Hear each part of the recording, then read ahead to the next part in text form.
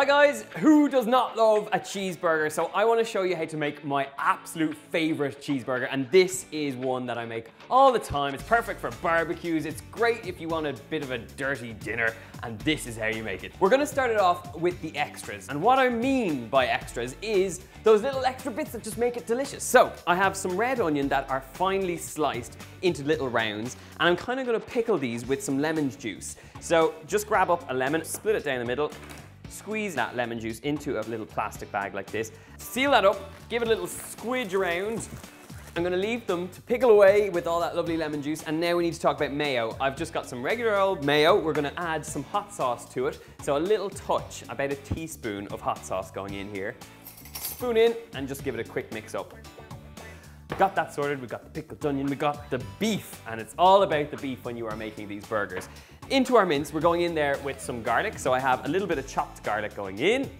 Also, a few tablespoons of tomato ketchup. We also have a touch of Worcestershire sauce. I still can't say it, and I think I've just gotten to the point where I'm going to refuse to say it. So it's just one of those words I can't say. Anyway, tablespoon of Dijon mustard. Then I'm gonna add in a few sprigs of thyme. Also, a little pinch of sea salt and some black pepper. It's really important to season your burgers at this point. And once you have all your ingredients in there, it's time to get your hands involved and get mixing. Okay, this is coming together really nicely, and I'm just gonna divide it. I have 3 burger buns toasted, so I kinda want them to be the same size as the burger buns, so just break them out into little portions. Just use the palm of your hand and keep squeezing until you have a nice, firm little burger patty. Place them aside on a plate, and if you have the time, stick them in the fridge to firm up, but you can actually fry these straight away. And now we're gonna fry these off. I do need to give my hands a quick wash though. Right, I have the heat on a nice frying pan. You want something with a heavy bottom. Who doesn't love a heavy bottom? I'm gonna go in there with a little bit of olive oil, or you could use sunflower oil or rapeseed oil. It is totally up to you, but do give a generous amount just so that it doesn't stick. There's also a lot of fat in the burgers, so it's gonna render out when you cook these up. Also at this point, I like to just season the burgers themselves. I know there's salt and pepper in there already, but that little touch over the top is that lovely crust you'll get. And when you bite into these burgers, they're gonna be real tasty. Okay, loads of pepper going on in there, and now we have a smoking hot pan, and it's really important you start with a smoking hot pan because otherwise it'll just lower the heat as soon as you add those burgers. So get them straight in there, salt and pepper side down. So now we're gonna cook these for about 3 to 4 minutes either side. For even more salty flavor, I'm going in there with some pancetta. So just drape these in and around the burgers, and they're gonna fry off in all that lovely burger action. Now, while they're cooking off and while my burgers are frying off, we also need to talk about the cheese in this cheeseburger. I'm using Gruyere cheese. It's a French cheese. It has a nutty, sort of earthy texture, but it's lovely and sweet as well. It melts perfectly. So whatever cheese you use, just make sure the cheese you use melts. Have you got that? I think I have too. Brilliant. So a few slices of Gruyere cheese going over the top here as well.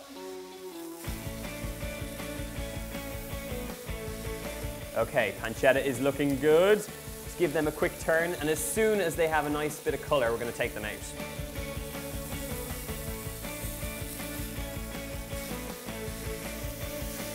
Okay, the burgers have got a very nice color, slightly charred, but stick with me, it's gonna be delicious. I'm gonna turn down the heat to medium. We're now gonna layer this Gruyere over the top of these burgers. Grab a bit of water and a lid. We're gonna throw that water in there. Stick on the lid really quickly, and the steam that erupts from all that water in there is gonna give you the most moist and beautiful cheeseburgers you will ever taste. It also helps for that cheese to melt down. So give it a minute, let it cook through, and then they're ready to go. Look at that melted cheese, steamy action. You get all that wonderful juiciness. This is gonna be delicious. So get rid of the lid. We need to get these burgers served up. And before we do, turn off the heat, leave them aside for a moment. I'm gonna grab up these toasted buns and we're gonna assemble. So hot sauce mayo to the base, please.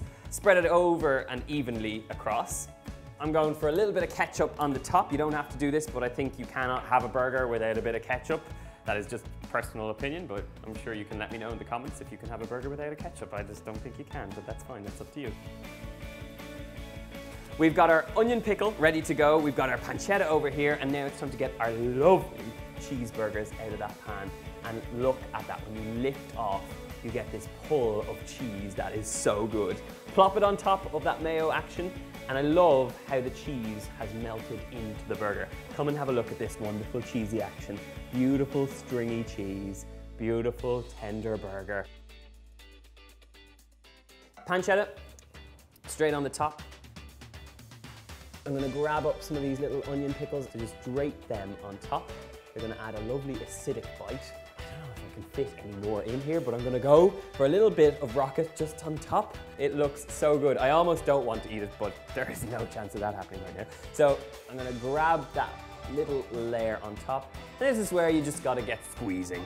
It's gonna be messy, it's gonna be dirty. I can see you already going, this is gonna end in tears, but look at that, this is so good. Okay, here we go. Oh, oh my God. You know what? That is, I'm gonna have to clean down my mouth. That is dirty eating. It's slopping all over the board, but the flavor. You've got this rich meatiness, you've got the salty pancetta, you've got that wonderful sweet acidity from the mayonnaise and the ketchup and the hot sauce going on in there, and that cheese has melted so, so beautifully. If you want the recipe for this dirty, dirty burger, please, that is now down my arm, please go and check it out in the box below. The full recipe is over on my website. Make sure to leave me a comment letting me know your favorite burger recipe to make. And of course, subscribe to this channel for lots more delicious recipes. I'm over on social media, Instagram, Facebook, Pinterest, Twitter, and Snapchat. So check me out over there. And until then, I will see you soon. Goodbye.